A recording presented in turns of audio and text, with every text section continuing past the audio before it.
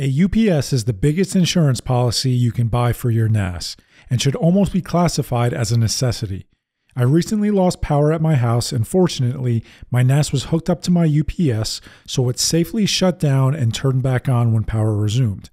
In this video, we're going to take a look at why you should purchase a UPS and how to configure it.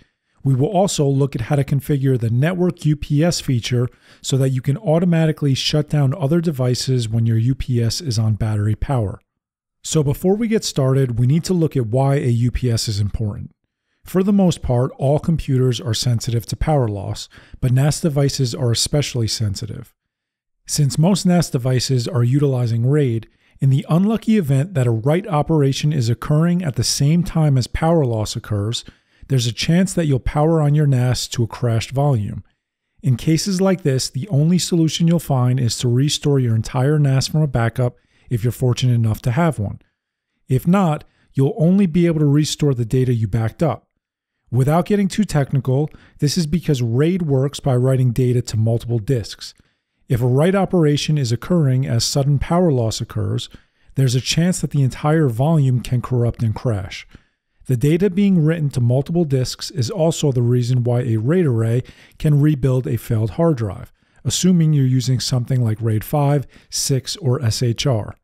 So with all of that said, this is the reason why I suggest a UPS device. A UPS device is a battery backup unit. If you lose power, the devices connected to the UPS will automatically start using the battery. All UPS devices work the same, meaning they give power to the devices plugged into them in the event of power loss.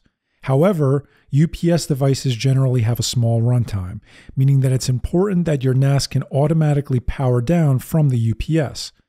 Not all UPS devices come with a USB cable that allows communication between the UPS and Synology NAS, so I put links in the description for 4 devices that do. There are 4 APC units that I recommend, and the one you pick should be dependent on what you like plugged into it. If you're simply plugging your NAS and nothing more into the UPS, the 425 VA model is fine. If you're planning on plugging multiple devices in, I'd suggest getting the 1500 VA. In the event that you like to split the difference, I also linked a 600 VA and an 1100 VA unit. All these devices will communicate with your NAS and safely power down the NAS in the event of power loss. Moving on to the configuration, power down the NAS and plug it into a battery plus surge outlet on the UPS. Plug the USB cable into your NAS and ensure that it's connected to the data port on the UPS. If it is, you should be able to open up the control panel, select Hardware and Power, then UPS. Enable UPS support and ensure the UPS type is set as USB UPS.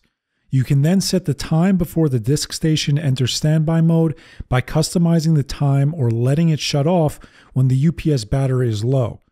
You can then check the device information to ensure that the NAS and UPS are communicating properly. Finally, head over to the General section and ensure that Restart Automatically when power supply is fixed is enabled. With all of these settings enabled, the NAS will safely shut down and turn on when power is restored. Now, it's great to have your NAS plugged into a UPS and safely shutting down, but if you have other servers or devices connected to this UPS, it's important that they shut down as well. This can be accomplished by configuring the Network UPS server. The Network UPS server allows your Synology NAS to power other devices down when it enters battery mode.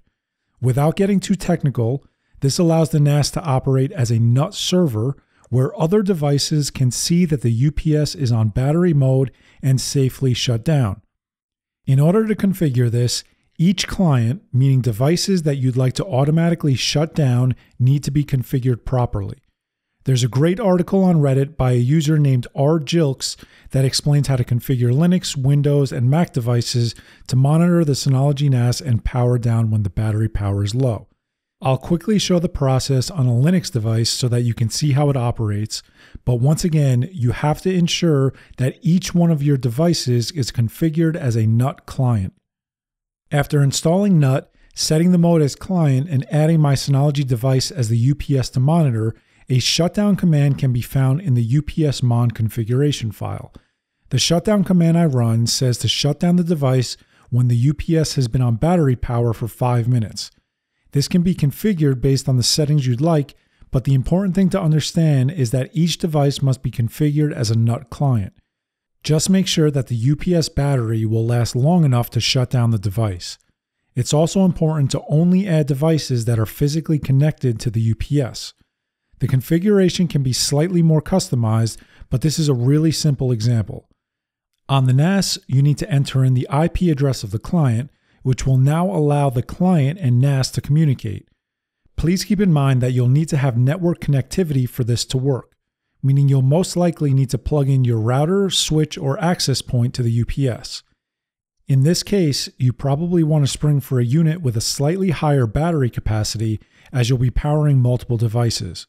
With all of this configured and set up properly, your NAS will not only power down safely in a power outage, but it will also power down the other devices connected to this UPS, assuming that they're configured properly. This is the cheapest form of insurance that you can provide for a NAS device that costs hundreds to thousands of dollars with hard drives installed. As mentioned before, in the description there are links to the APC devices that I recommend, as well as the Reddit post explaining how to set up NUT clients. I'm hoping that this video helped, and if it did, please like and subscribe. If you have any questions, feel free to leave them in the comments. Thank you for watching.